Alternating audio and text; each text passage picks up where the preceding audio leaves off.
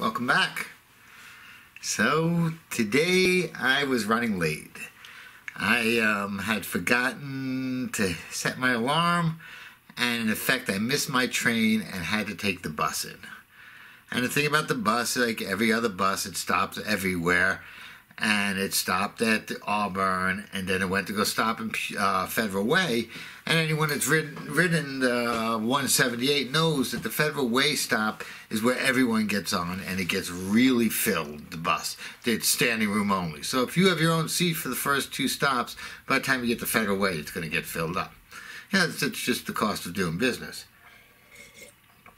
So I'm expecting it, but like anyone else, as they're boarding the bus, I want a good seatmate. I want someone to sit next to me that's thin.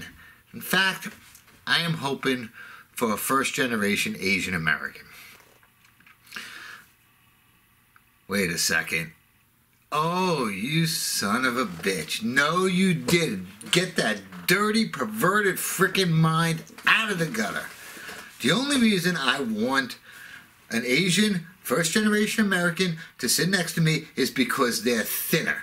I want to be able to have space to spread out.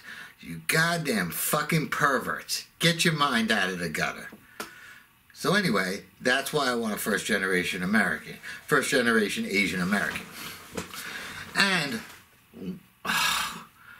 get the fuck off the keyboard and stop trying to pull some SJW on me saying, Ken Kaufman, racist, racist, racist, racist. Let's call him up. Let's ruin his life. It has nothing to do with race.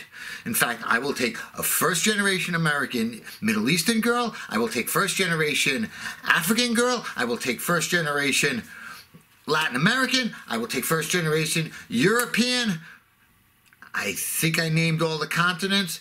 But anyway, I'll take first-generation Martian. The reason I'll take, I specifically said first-generation because I want someone who has not been plumped up by the American fast food industry. And once they come here, second generation, I don't care if you're from Asia, I don't care if you're from India, I don't care if you're from the Middle East, you're going to start eating them. You're going to start eating cheeseburgers, you're going to start eating pizza, you're going to be eating chicken wings, and you're going to get plump, and at the end of the day, you're going to sit next to me on the seat, and I'm not going to have any room.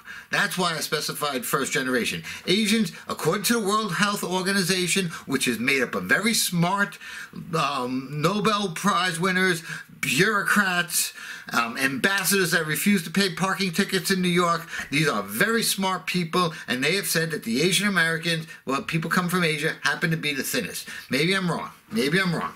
That's the only reason why I said that, but the fact is that everyone coming to America first generation is thinner than the second generation. Fuck, I'm fourth generation. Look at that. That's 4 generations, for crying out loud. You know, it's just the way we work it in America.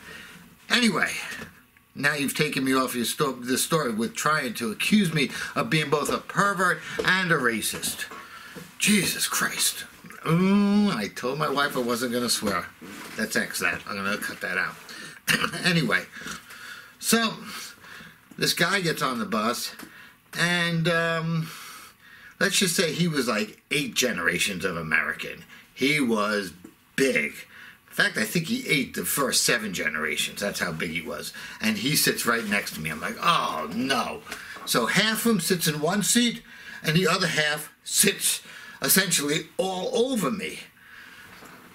Now, I'm getting frustrated. I'm all crunched up. I feel my back starting to hurt. I can feel myself getting tense. I'm getting really angry. But I'm trying to do self-improvement. So I've been listening to people like Tony Robbins, and I'm trying to get in the Zen state. And I was like, what would Tony Robbins do? Well, Tony Robbins wouldn't be riding a fucking public transit bus. Tony Robbins would be in a plane. But what Tony Robbins would tell those of us that have to ride the public transportation is to say, deal with the situation, be calm, understand it's going to come to an end, and make the best of it. So that's what I do. I let my body flow. I get into a meditative state, and I'm like, I'm just going to enjoy this. And as I'm starting to enjoy this, suddenly the guy who was encroaching into my spot, I notice is starting to wrap around me. So all his half belly is starting to wrap around me, almost like a waterbed, but more comfortable. And I'm just like, wow, this is really comfortable. And as I start leaning into him, I'm like, oh, and it's just like a full body pillow, 270 degrees. And if I could have made it 360 for the rest, I would have taken it. So next thing I know, I'm sleeping. I am living life.